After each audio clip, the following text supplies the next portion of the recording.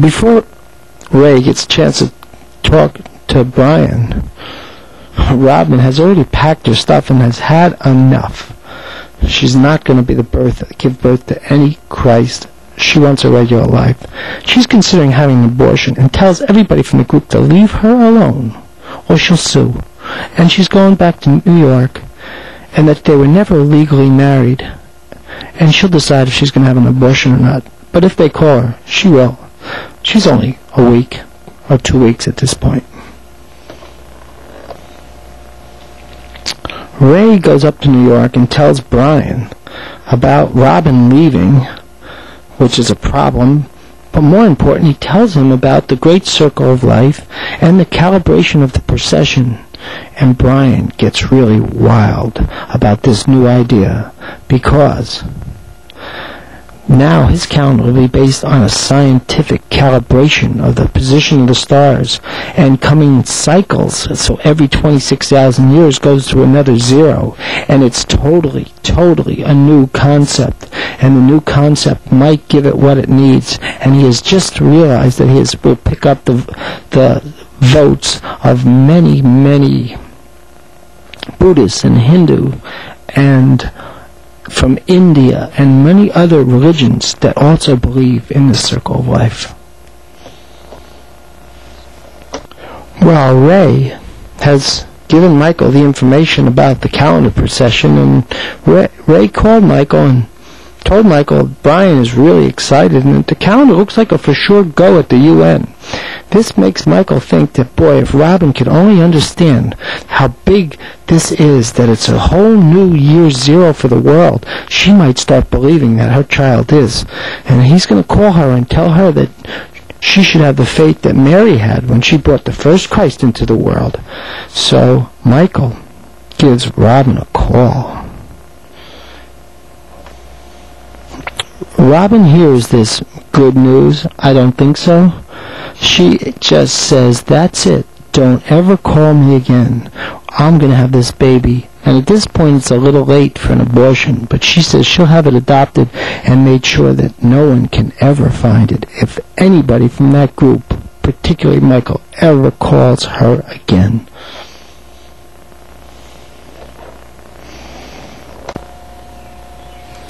Robin resumes her modeling career in New York.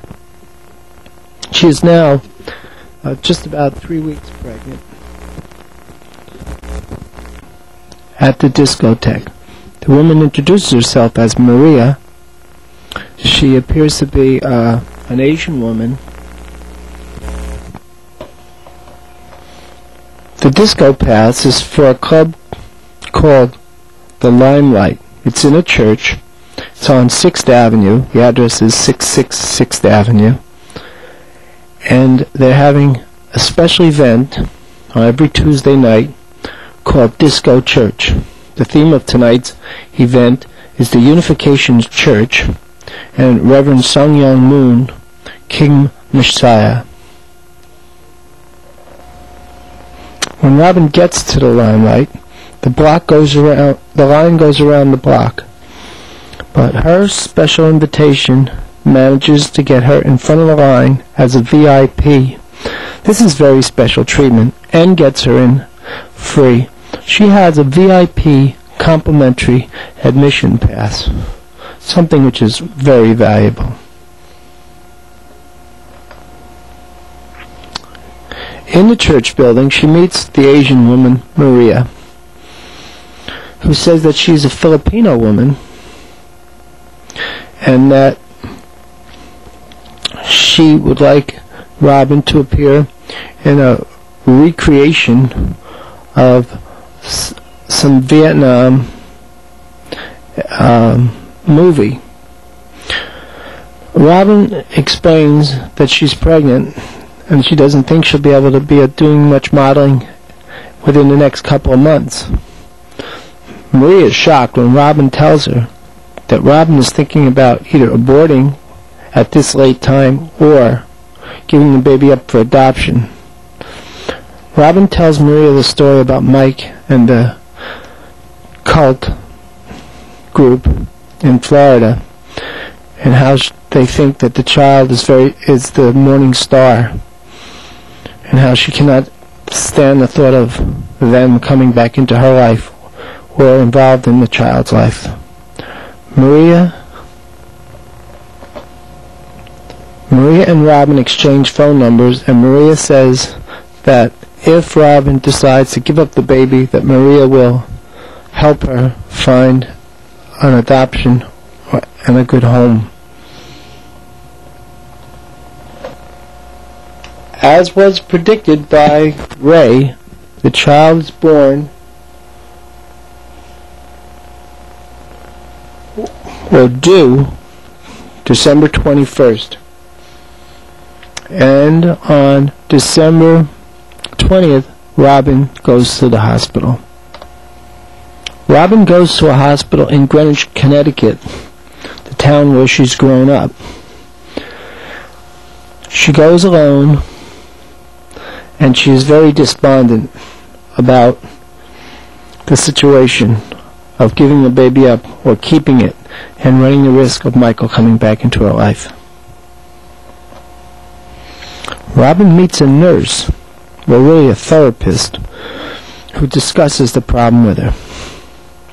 The nurse has the idea of getting a sonogram test. And if the sonogram test shows that the child is going to be a girl baby, then Robin doesn't have any problem with Michael thinking that the child's going to be the second coming of Christ. Robin agrees to the sonogram test, and she has the test, hoping that the baby will be a girl and she'll be able to keep it without worrying about the group.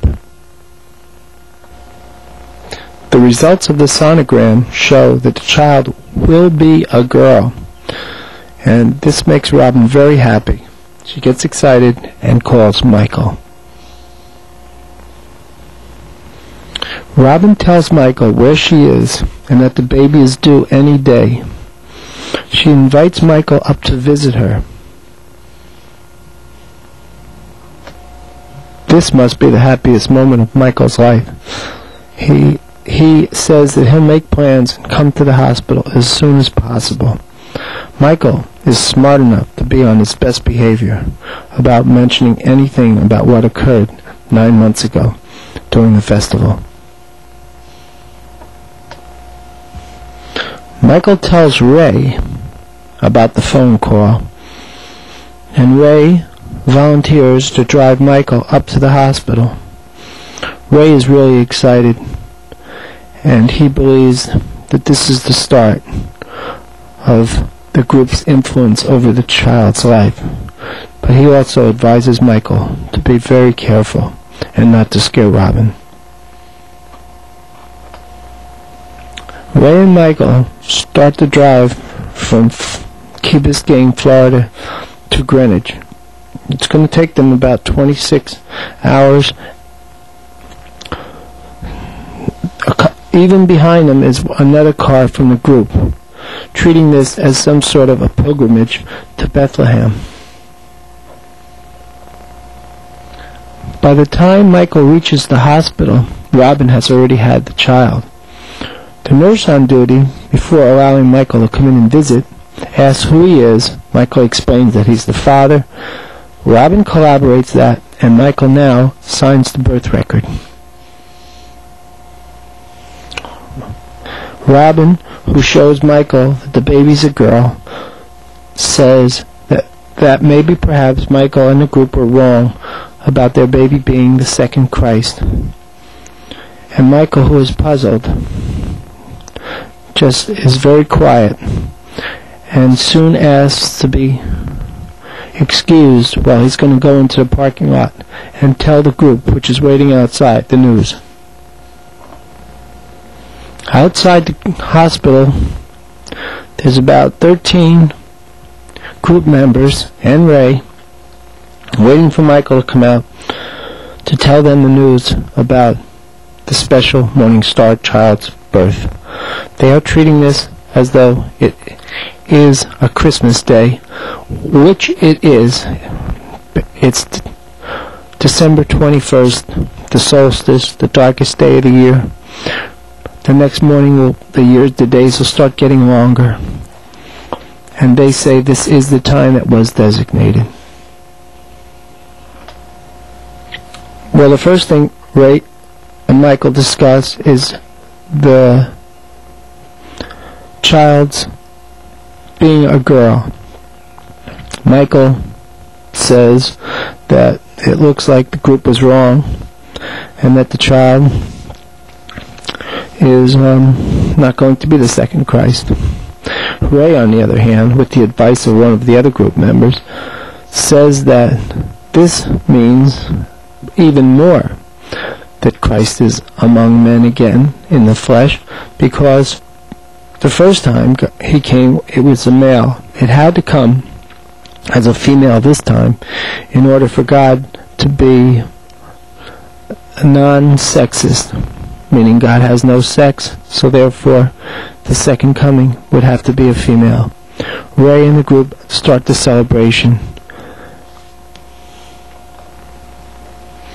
Michael at this point really loses control and runs back into the hospital after visiting hours, goes into Robin's room and startles her. Michael starts his, what Robin calls shenanigans, about their child, the girl, who Robin has named Christine, being the second coming of Christ, this time a woman. As he starts to explain the yin-yang balance of male and female presence of God, Robin gets really upset and doesn't want to hear it, sends Michael away, and says that if he tries to have any part of her life, that she will take the baby and get lost and give the baby away. Ray and the others hear this, and they decide the best thing is to let Robin and the child be, remembering that Jesus, when he was born, spent 7 years with just his mother and father in Egypt, and then grew up quite a normal life until he was old enough to start a ministry. So they realize that they're going to start creating a religion centered around this birth, and then when the child is old enough and they realize that it will be the year 0 when the child is old enough for them to contact her and she will then start her great ministry. Robin is smart enough to realize that the group will never go away and that they are just outside planning on how to influence her child and her life forever. She makes the decision to call Maria up and have the baby adopted. When Maria is told by Robin that Michael has come to the hospital, and what is worse is that Michael has signed the birth record, Maria says that a legal adoption at this point is out of the question, that she's going to have to arrange some special kind of adoption, and even have a man pose as Michael to sign an adoption release form in order to have the baby given up.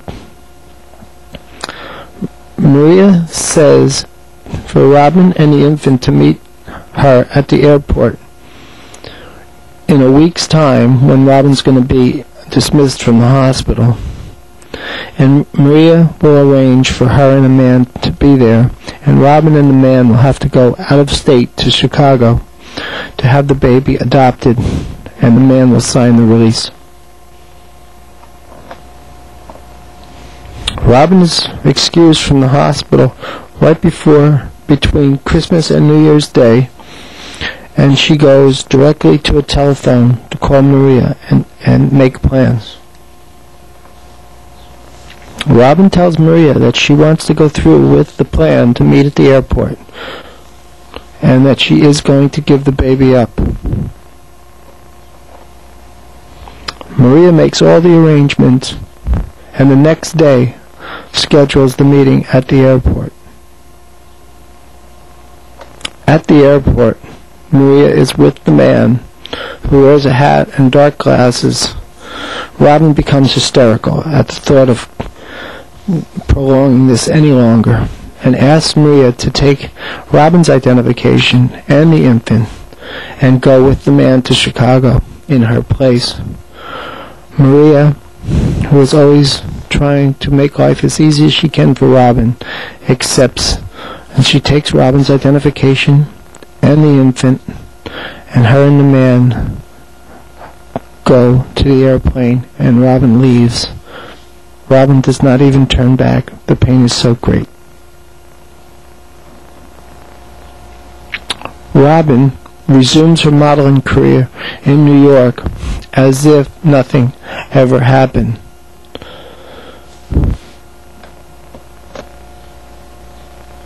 Two years pass.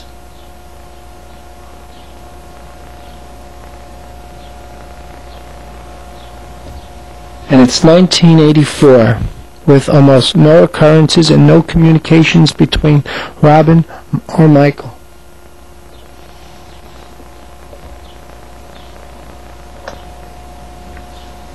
Michael receives a large folder coming FedEx, and it's from Brian Love in New York. In the folder are instructions and a check for $5,000 payable to a Agent 9 special investigator in Philadelphia. There's also an airplane ticket. The instructions tells Michael that he is to hire this special investigator to help him get visitation to the child, Chris, who Robin had. Michael has no idea where Robin is or what the status of the child is. But Ray says if Brian Love has suggested this, that Michael should do it.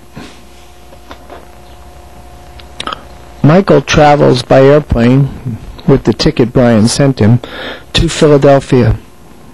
Michael's alone, and he is very excited that this is the route for him to take and the start of his communication with the special child again.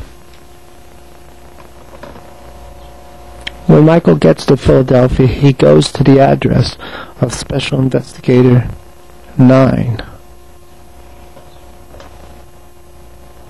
When Michael gets to the office of Agent 9, he has an appointment because Agent 9 was emailed an appointment by Brian Love and who has set this all up.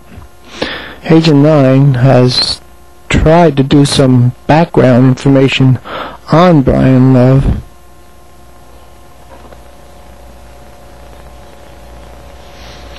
Agent 9 has run into the same problem that the Florida detective did, is that when you research Brian Love, you find that he has a top secret file in Washington, D.C. Agent 9 finds out a little bit more, that Brian was stationed in the Philippines and worked as a disc jockey, as an enlisted officer even, at the special shows, the OSS, the Organization of Special Shows for the United States government, who entertained in Vietnam during the war. Right after the attempt to open up Brian's file, Agent 9's telephone, his wireless hand phone, indicates he has an incoming call, and he looks at the phone number, and it is from Washington, D.C. His attempts to open up the military file set off an alarm, and now Washington's calling. He answers the phone, and it's the colonel again. The colonel asks why Agent 9 is trying to open up Brian's top security records, and Agent 9 explains that Brian Love is the benefactor in a missing child case,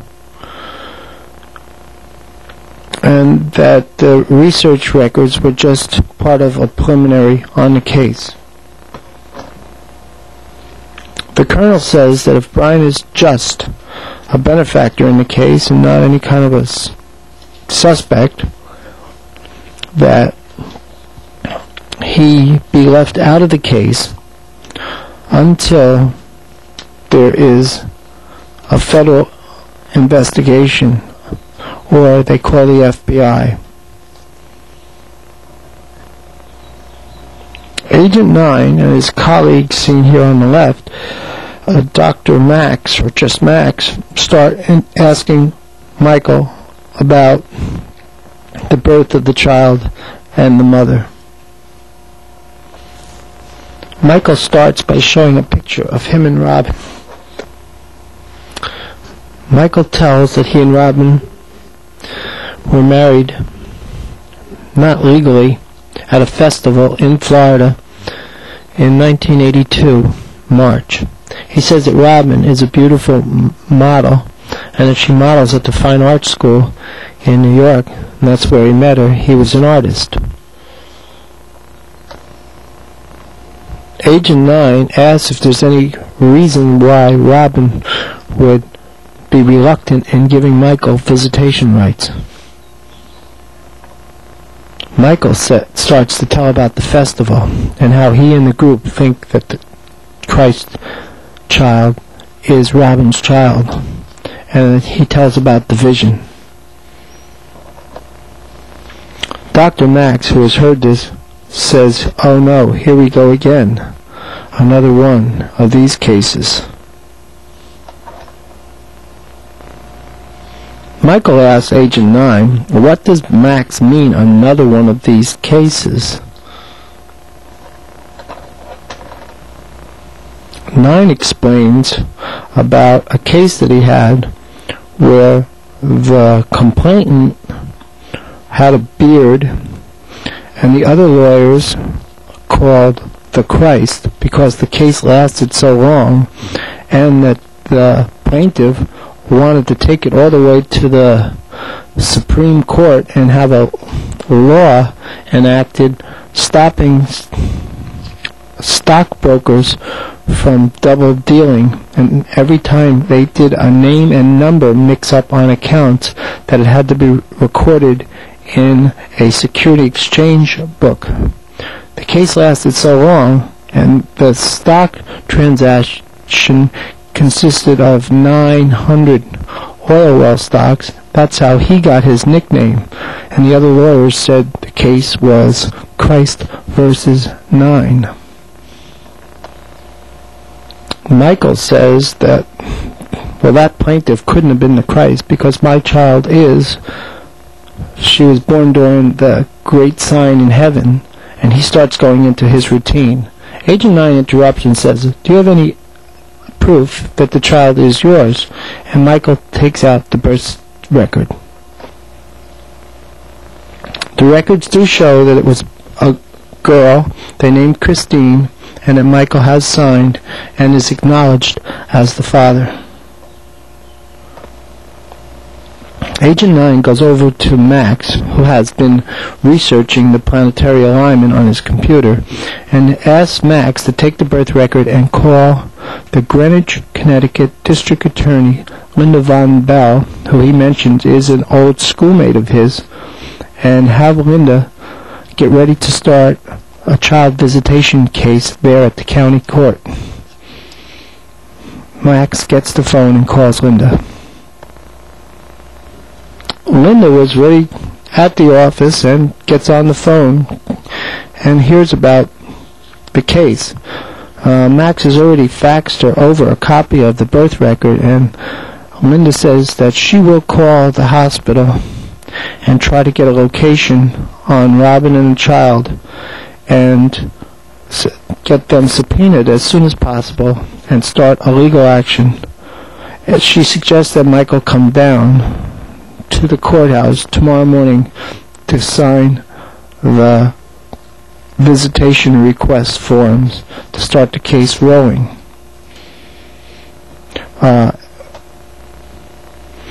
Agent 9 does tell Linda that Robin did work at the Fine Arts School in Manhattan and that she might be in Manhattan. He also says that there might be some kind of a complication in this case due to the sanity of Michael, the father. Agent 9, Michael, and Max make arrangements to meet tomorrow at Agent 9's early to drive up to Greenwich, Connecticut. The next morning, they get in the car and make the trip to Greenwich, Connecticut. About a 4-hour drive from Philadelphia. The trip reminds Michael of him and Robin's trip to Florida, and he reminisces about it to Agent 9 as they drive over the George Washington Bridge, this time up to Greenwich, Connecticut. When they get to Greenwich, Connecticut, they go to the office of District Attorney Linda Von Bell.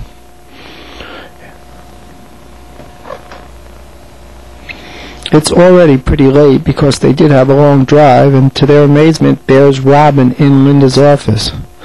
Linda says she did contact Robin through the Fine Arts School, where Robin's phone number and address was listed, and she asked Robin to come down, and Robin has come down and told Linda that the child has been given away to an anonymous woman named Maria, and that Robin has no idea where the child is herself. That Linda suggests that the FBI get called in on this case, considering that the last the child was seen was at the airport on its way to Chicago. Robin is starting to get somewhat worried about serious charges being filed against her. Agent 9 tells Linda that before she calls the FBI, he must call the Pentagon and talk to a Colonel Pagano. This really confuses Linda. When has the Pentagon ever been involved with a missing child case? And Agent 9 says it has to do with Brian Corley, who is possibly a suspect in the show.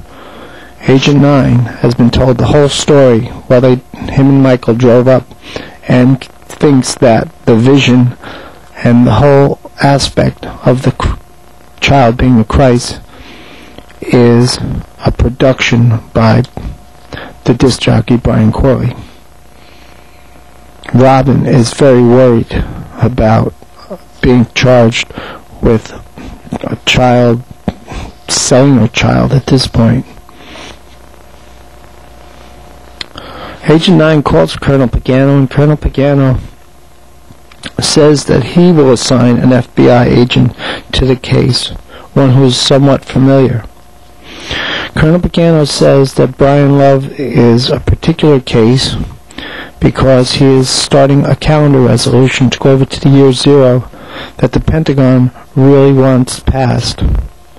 The fact is that Brian is starting legislation in the Supreme Court to have the AD calendar disallowed by the Separation of Church and State Clause amendment of the Constitution, giving way to the positive acceptance of a New Year's 0 and saving his computers from the overload situation they will experience when they reach 00, because they will have a conflict of information The truth is that the computers at the Pentagon have been treating the year 1900 as the year zero. They have never been using the birth of Christ as a year zero. They only have a 100-year active digit field.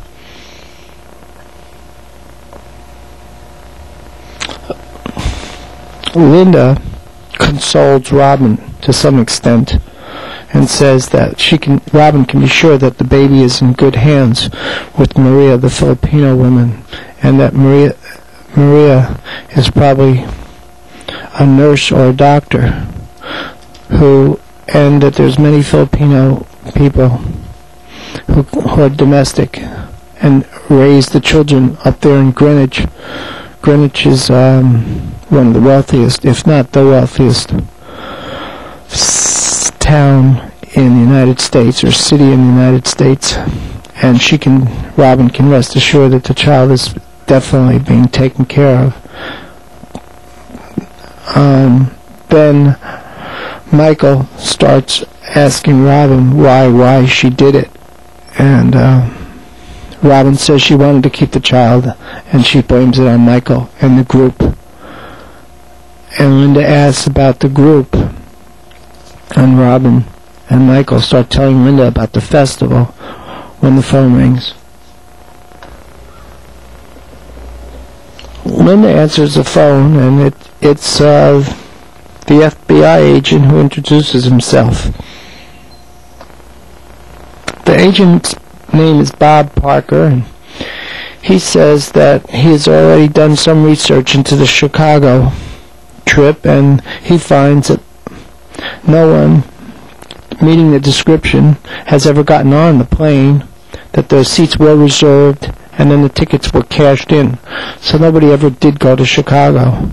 He tries to research some adoption agencies in New York, and he finds no legal adoptions. He says that he's sure that the child is still with Maria or just being passed around as an illegal. He says it's definitely a case for him. He's going to get in touch with the colonel.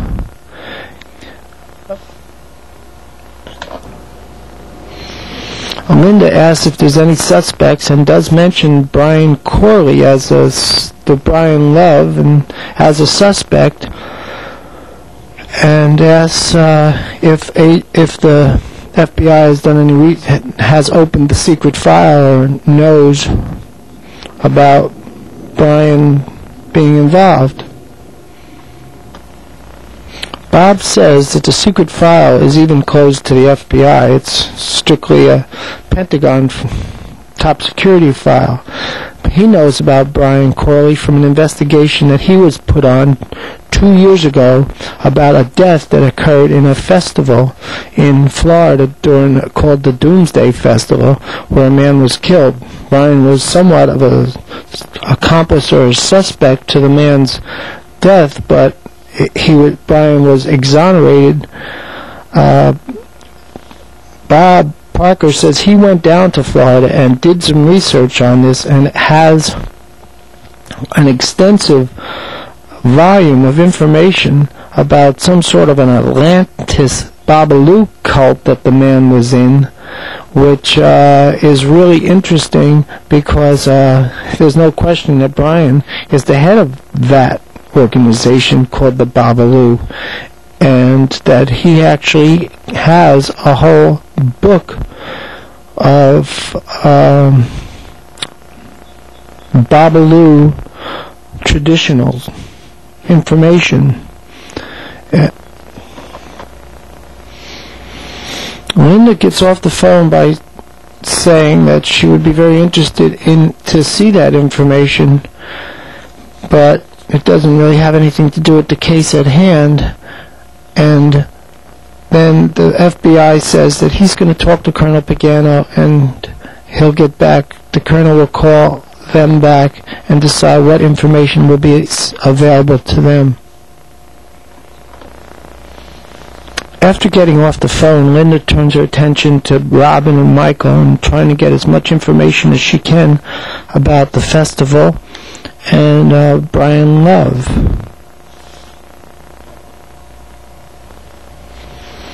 Michael says that he has a picture of Brian Love from one of the newspaper articles about the concert in the festival, and he shows it to Agent 9.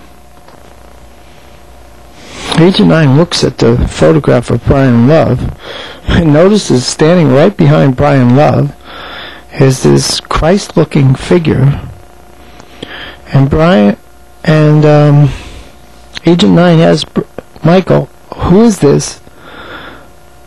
And Michael says that this is the piper, Babalu Phil. He was the one that was playing the flute at the moment Michael saw the vision. He was playing the Star-Spangled Banner, closing the show, and it was the part gave truth to the night when the vision occurred.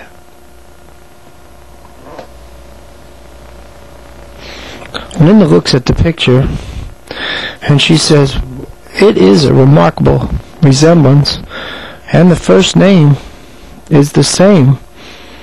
She says she has a scrapbook from Agent 9's famous case, which got him his name, with a picture of Phil.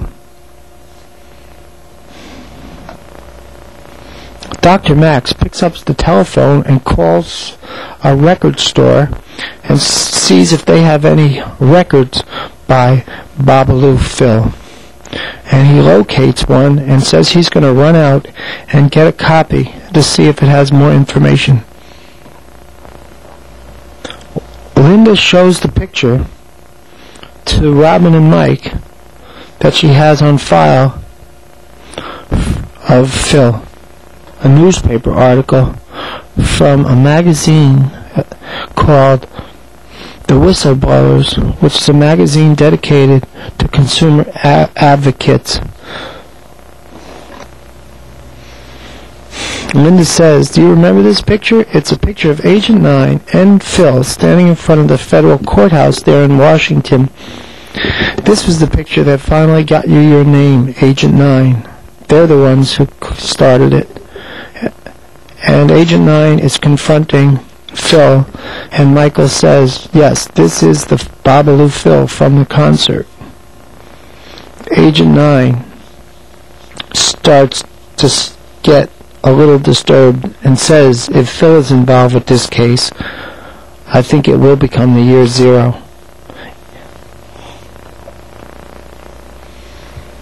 Michael and Robin look at the picture and confirm that this is the same man. Michael mentions that now he understands why Brian Love sent the check in the folder for Michael to go to Agent 9. That Brian Love has been, and Phil have been orchestrating this, and that they know just about every move that everyone's doing. It's all centered around the child being the Christ.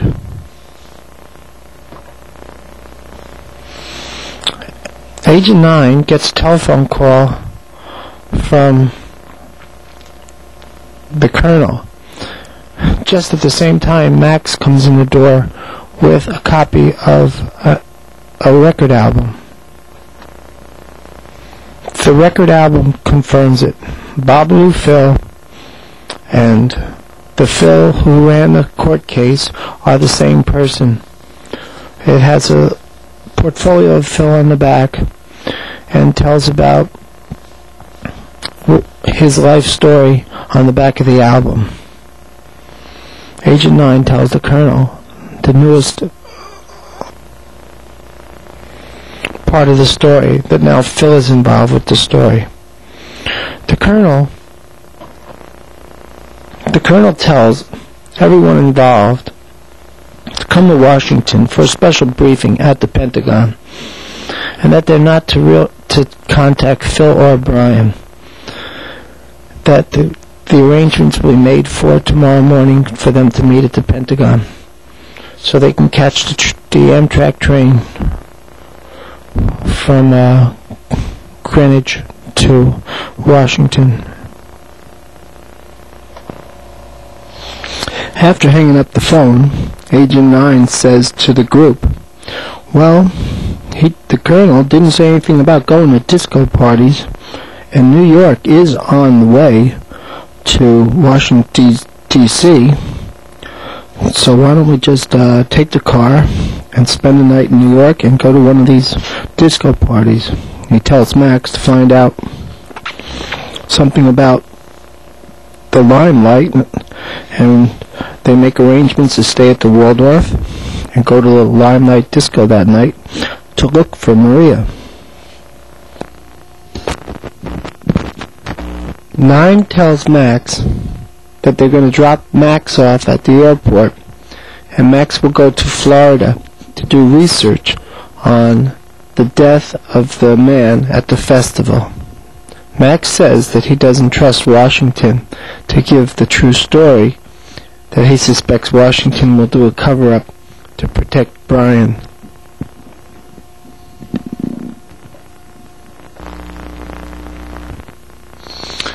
Max agrees, and he goes to Florida to do an extensive research on the reason the man died at the festival, and if there was any implication that Brian was involved.